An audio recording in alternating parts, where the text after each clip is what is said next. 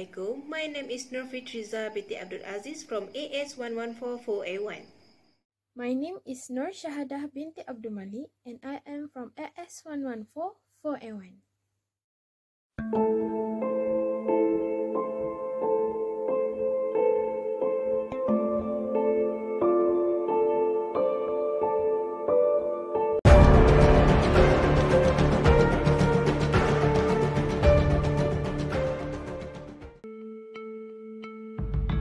What is SARS? SARS is a severe acute respiratory syndrome.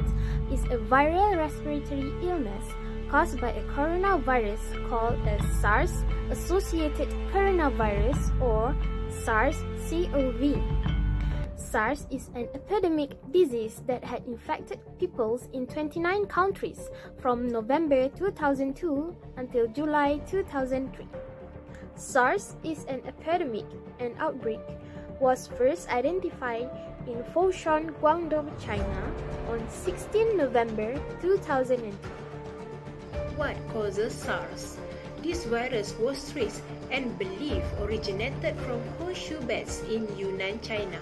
This SARS coronavirus has spread in human directly or through animal health in Chinese market.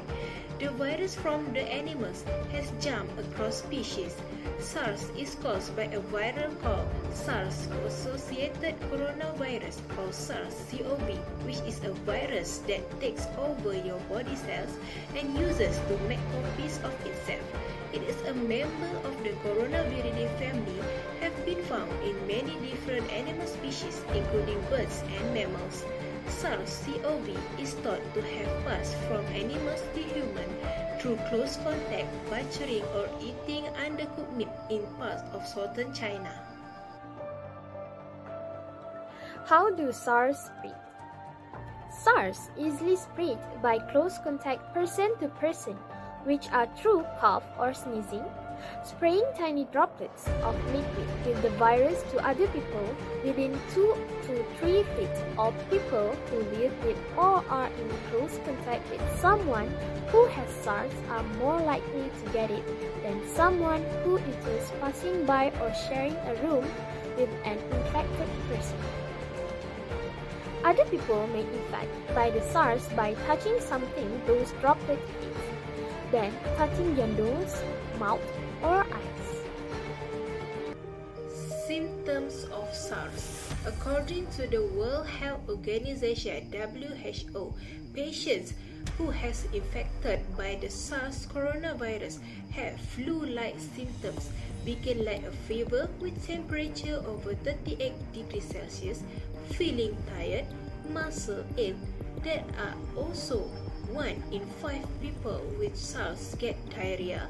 The patient may have developed dry cough after 2 to 7 days, breathing shortness, and become worse breathing using machine. 60-year-old people and have diabetes and hepatitis most likely have or can lead to health problems like pneumonia, heart failure, and liver failure.